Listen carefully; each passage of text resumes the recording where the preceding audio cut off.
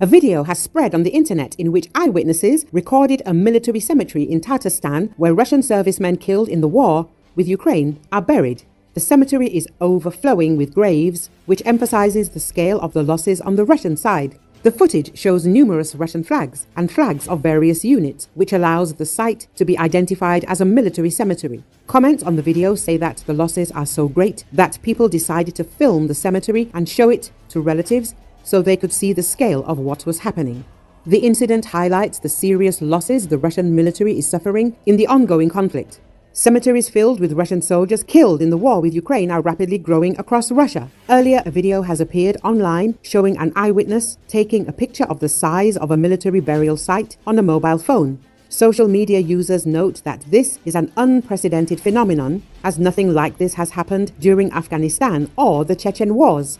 The published footage shows a huge burial site, easily identified as military by the flags of Russia and Russian airborne and marine units. According to conservative estimates by Western media, the number of Russians killed in the war has already reached several 100,000. Cemeteries of those killed in the northeastern military district continue to grow rapidly throughout Russia, a completely unprecedented phenomenon. The senseless and criminal war will leave behind a noticeable trace in the form of hundreds of thousands of graves throughout the country. Putin will die, and people will wander among these graves and ask themselves, why was all this done? Why were so many people exterminated? And the only answer will be the gloomy cemetery silence. The Russian telegram channel Seatel Vetra commented on the footage.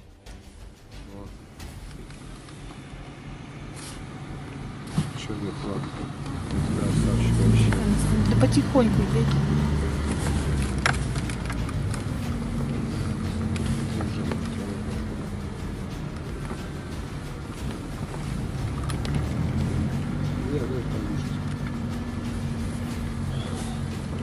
Что, сидите? Короче, пиздец, Эдик, тут. А? Ужас. Да мама, папе снимай. In Donbass, Russian invaders are seizing villages of 10 houses where no one has lived for 15 years. This was stated by retired Major Alexei Getman, a veteran of the Russian-Ukrainian war, on air of Radio NV. Getman spoke about the situation in the Donetsk region and the most threatening areas of military action. In particular, the goal of the Russian invaders is to capture Pokrovsk. The enemy has come very close to the city. According to various estimates, the occupiers are 7 to 10 kilometers from Pokrovsk. Then it was stopped, and there was no further direct advancement towards the city of Pokrovsk. There were battles, variable successes, positions changed. By and large, there was no advancement, Getman said. According to him, the enemy tried to encircle Pokrovsk from the flanks. From the north, this is the Toretskoy direction, and from the south, Kurakov. He was especially active in the Kurakov direction. Firstly, to straighten the front line, because the Pokrovsk salient for the Russians turned out to be such that one could expect Ukrainian attacks from the flank, and then cut off the group, which then came almost right up to the city of Pokrovsk, noted Getman. At the same time, he commented on the information published by Bild about the capture of many settlements in the Selidovo region by Russians. Personally, I and many of my acquaintances during the full-scale war were in those places in Luhansk and Donetsk regions, and there were such small settlements that did not even have a sign. There are 3, 4, or 10 houses there. Perhaps no one has lived in them and has not lived in these settlements for a long time, but legally they exist. And when we talk about military actions and say that the enemy managed to capture or we liberated settlements, then it seems that this is a large number of cities and some serious actions, noted Getman. At the same time, according to him, it happens that these settlements consist of 5 houses in which no one has lived for 15 years. Every day in the news that 3 to 4 settlements have been captured. You know, the front section there is several dozen, and the area there is not that big, and there are settlements there. It seems dozens or hundreds. Once again, not the overwhelming majority, but a large number of these settlements exist, not in fact, but legally. They are registered on the map. There has been no one there for a long time, said Getman.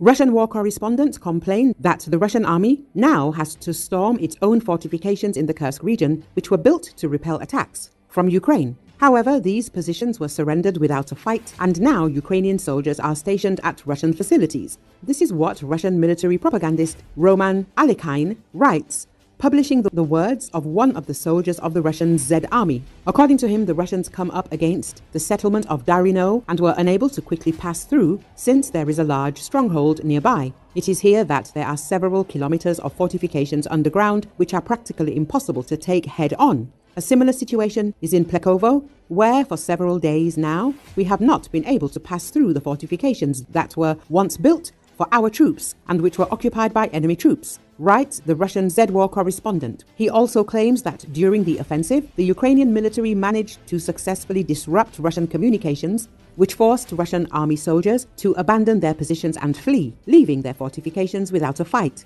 This led to panic among the Russian military. Alikhin writes, Ukraine's President Volodymyr Zelenski has acknowledged that Ukrainian troops are engaged in a fierce battle with Russian forces trying to take back territory in the Kursk region in western Russia. Russia announced that more than 110,000 people have been evacuated from the border region of Kursk in response to Ukraine's offensive, which has been ongoing since August. Tatiana Moskalkova, the Russian Commissioner for Human Rights, stated that a total of 112,337 individuals were evacuated from the Kursk region. She noted that just over 12,000 residents are currently in temporary accommodation centers, while more than 100,000 have sought refuge with relatives and friends. Moskalkova added that approximately 40,000 people either declined to evacuate or have returned to their homes. Additionally, she reported that 30,415 individuals, including 7,600 children, are housed in 960 temporary centers across 65 regions of Russia, many of whom fled shelling in Ukraine's eastern Donetsk and Luhansk regions 2 years ago.